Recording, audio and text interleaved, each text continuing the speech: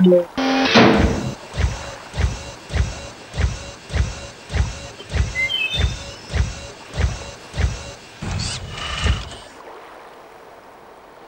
meow, meow.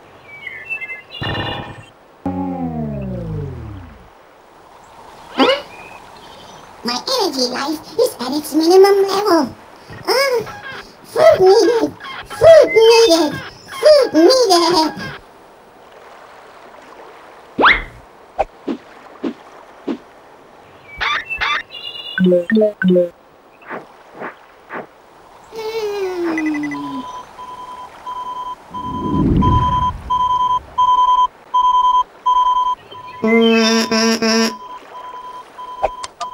Meow, meow, meow.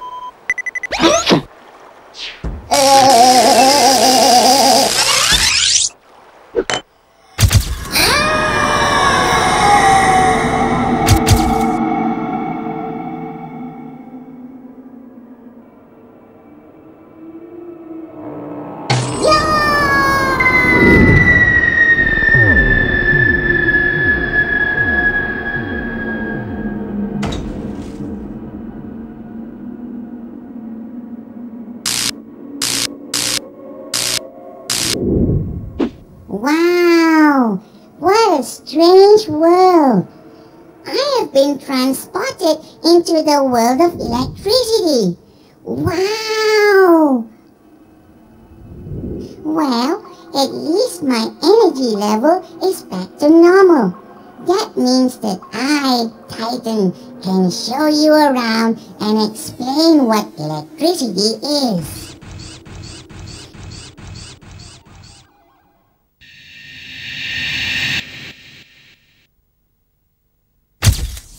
Matter is made up of invisible particles called atoms.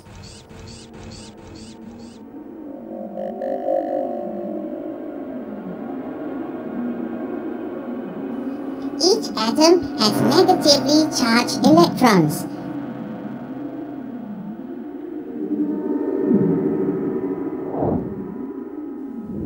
They orbit around a nucleus which is made up of positively charged particles called protons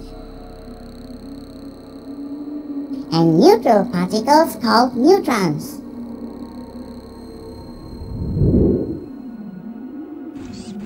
When an atom has an equal number of electrons and protons, it is in a normal state. This means that it is electrically balanced or uncharged.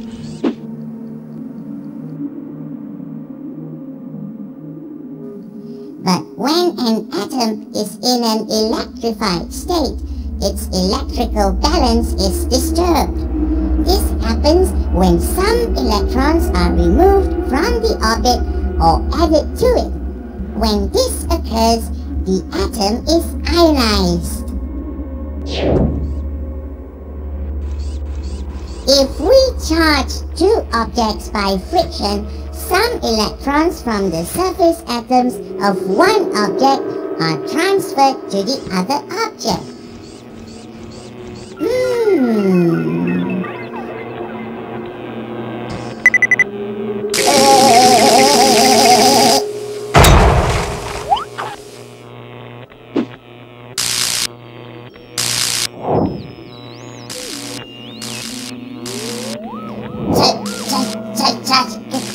Cannot be created or destroyed during friction. It can only be transferred from one object to another. Yeah! Wow! That was really crazy!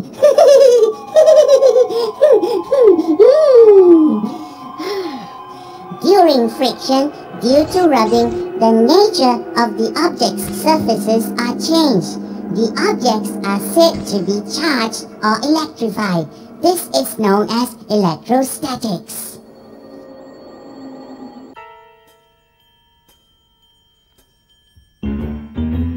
Some electrons from the surfaces of the plastic ruler are transferred to the cloth.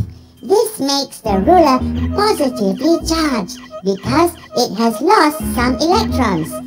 The cloth, however, becomes negatively charged as it has gained some electrons, and the effect is that the plastic ruler is able to attract light objects when it is charged.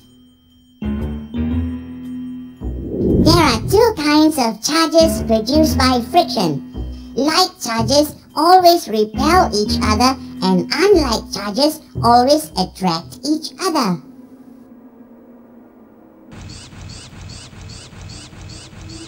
Ta-da! Do you know what this bulky thing is? I know.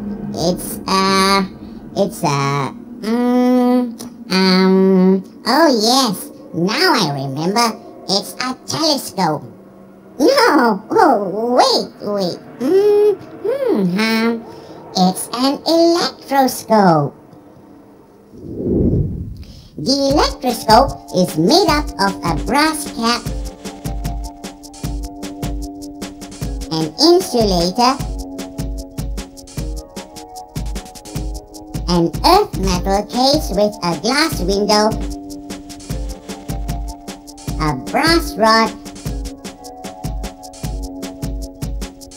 a gold leaf,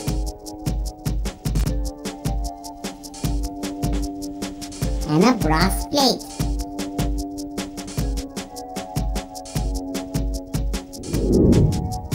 The brass cap, brass rod, brass plate, and the gold leaf are electrically neutral. This means that there is no excess charge. When a charged object, say a positively charged glass rod, is placed near the brass cap, free electrons from the brass and gold parts of the electroscope are attracted to the brass cap. This results in the brass plate and gold leaf being positively charged, and the gold leaf will diverge.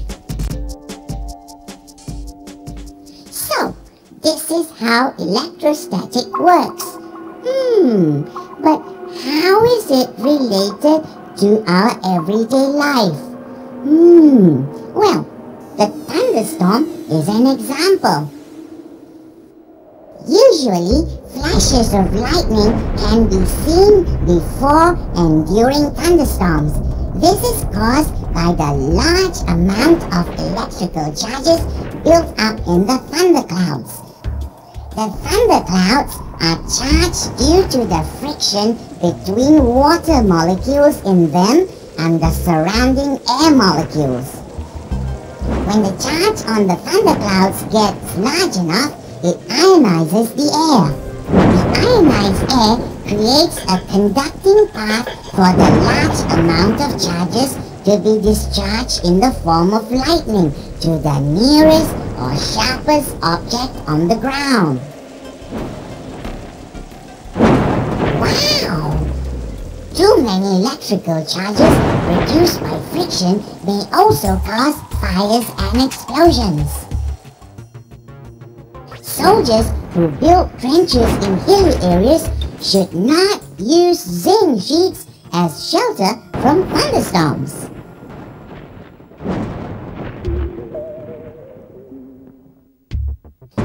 Do not swim in the open sea, play in an open field, or hide under a tree during a thunderstorm.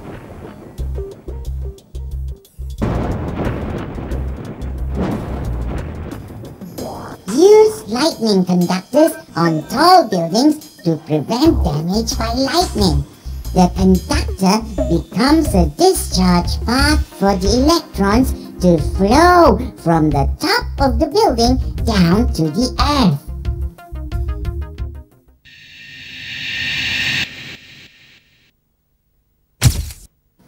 Electricity is a form of energy that can be changed to many other forms, so it has many uses.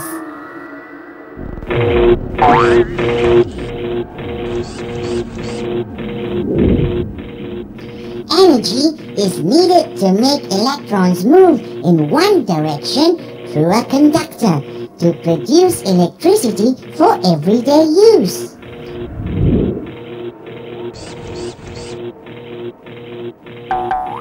Ouch! Hey! Ouch! Ouch! Ouch! Ouch! One source of electricity is the battery. In its cells, electricity is produced through chemical reactions.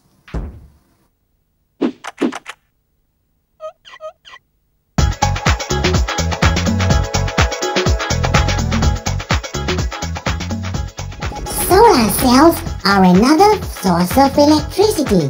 They convert light energy from the sun into electrical energy.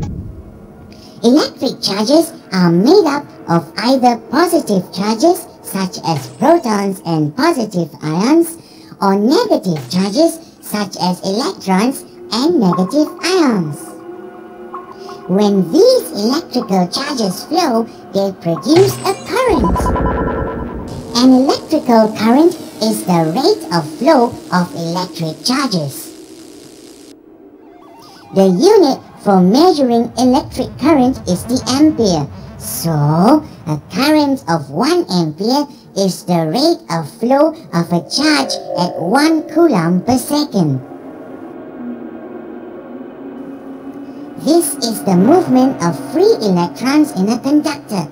And this is the flow of electrons through a conductor forming electricity. There is another device that I want to tell you about besides the electroscope that I just threw away. It's called the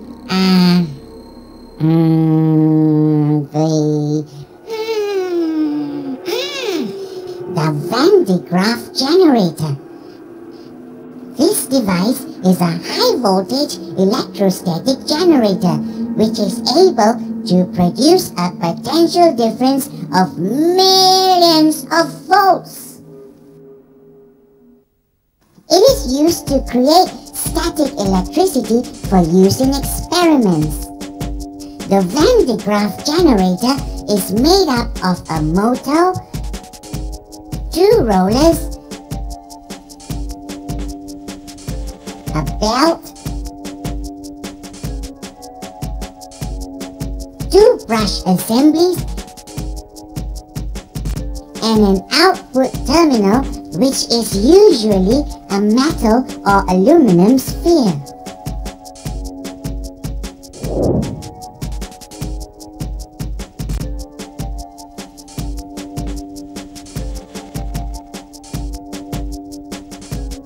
When the generator is switched on, positive charges from the output terminal attract electrons from the earth through the water pipe. This flow of electrons causes the pointer on the galvanometer to move, indicating that electricity is present.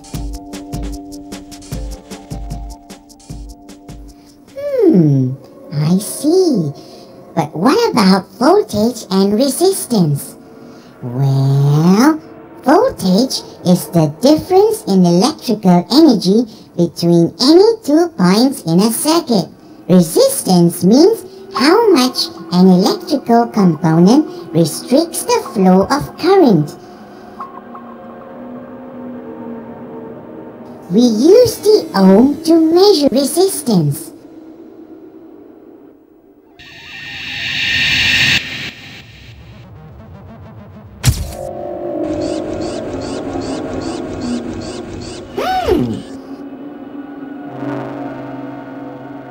I wonder where this hole leads to.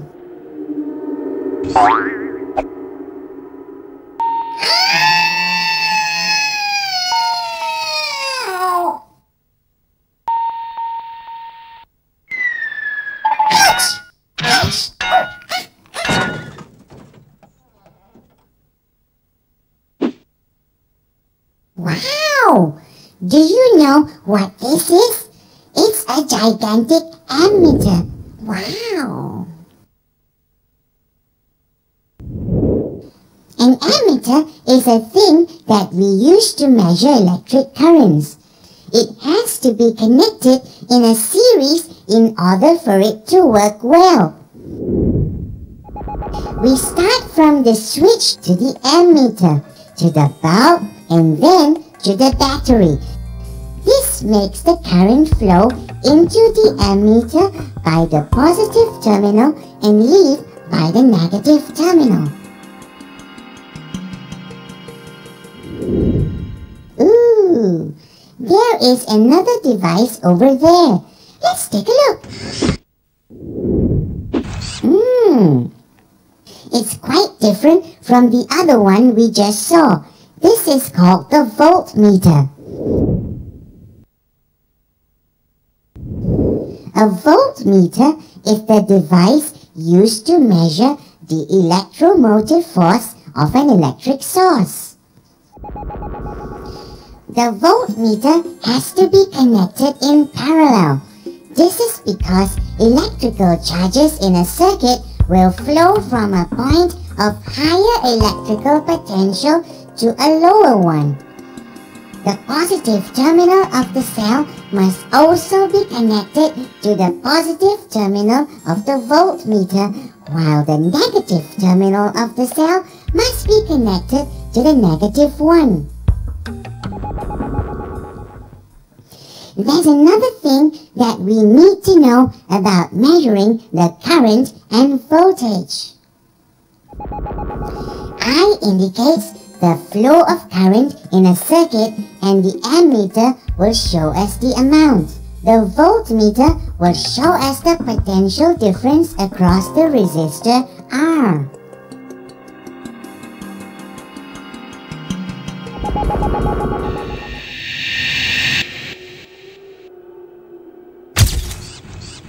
Let's look at what we have learned today. Matter is made up of invisible particles called atoms. Each atom has negatively charged electrons.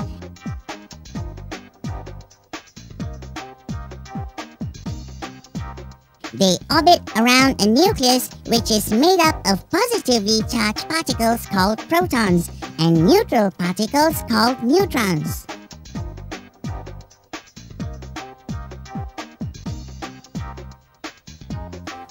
The electroscope is made up of a brass cap, an insulator, an earth metal case with a glass window, a brass rod, a gold leaf, and a brass plate.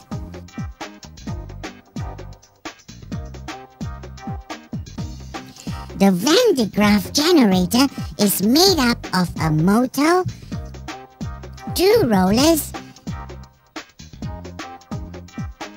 a belt, 2 brush assemblies, and an output terminal, which is usually a metal or aluminum sphere.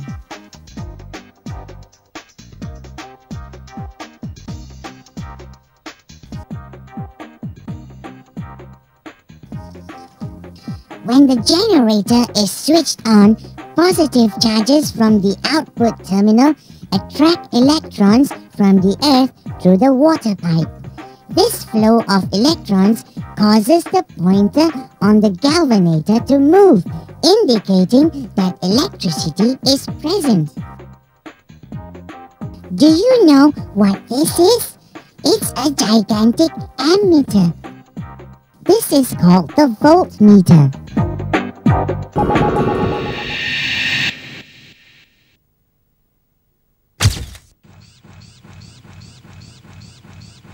Ooh, a comic book, my favorite!